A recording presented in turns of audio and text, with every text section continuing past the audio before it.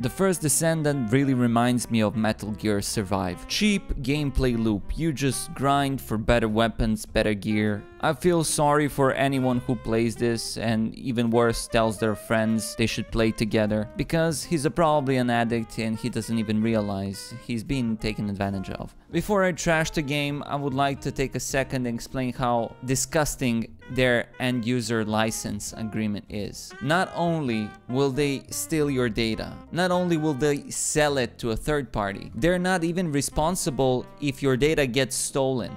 How disgusting is that? To top it off, they have a file called blackcipher64.aes that we have no idea what it does. It could be anti-cheat, it could be spying on you all the time, maybe some ransomware. It's just disgusting. Yeah, so just remember this and avoid any other Nexon game. Now, to top it all off, if you're that dumb to give this company your hard-earned money, just remember that sometimes your money can just disappear. Yeah, that happens. Now the game is pretty basic, it's nothing you haven't already seen. MMORPG with guns and bullet sponging enemies. AI is so basic, it's laughable. If you're into mindlessly shooting without any real challenge or variety, this game is right up your alley. Nexon's definition of difficulty seems to involve turning enemies into bullet sponges. Like, instead of creating engaging challenges or, God forbid, smart gameplay, they just make enemies absorb ridiculous amount of damage. And what's the result? It's just an exercise in frustration where you spend more time shooting endless waves of enemies than actually enjoying the game. Now, the grapple hook feature that could have added some fun to the game is utterly wasted. Instead of using it to create interesting puzzles or challenges, it's just there for show. I mean, it just leaves you wondering, why is it even there?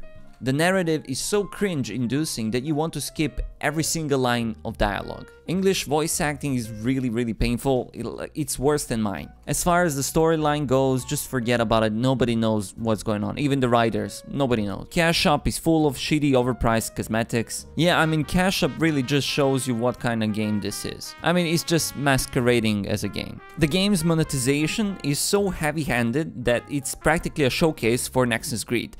Like, the sheer number of purchases, like items, makes it clear that primary goal is just to drain your wallet. It barely manages to fit any meaningful content between all the opportunities to spend money. Progression is bare bones, like it's clear that it's been slapped in with minimal effort, offering little in terms of depth or reward. The combat seems engaging at first, but quickly becomes apparent that it's designed to be easy to break. Instead of having like a genuine challenge, it feels just like a grind. Like, don't expect any depth here in this game.